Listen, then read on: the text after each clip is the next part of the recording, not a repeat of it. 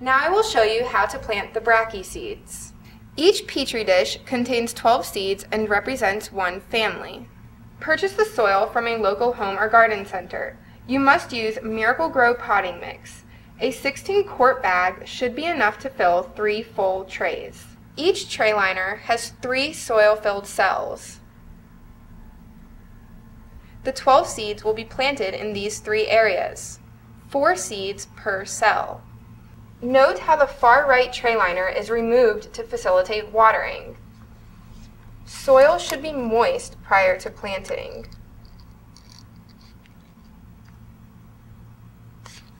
Be sure that the label on the dish corresponds to the label on your stake.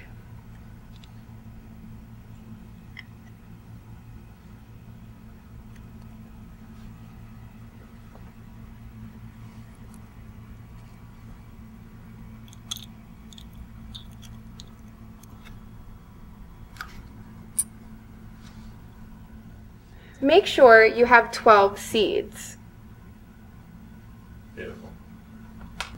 Be sure to place the correct identification tag with the family number, date, and teacher written on it into the soil liner. The integrity of this experiment depends on getting the correct family number associated with the correct seeds. Using a pencil, poke 4 holes into each cell.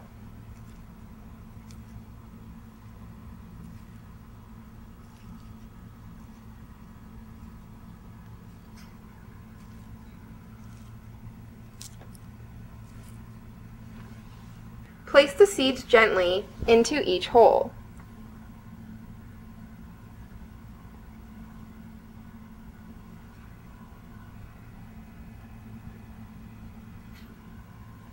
And cover lightly with soil.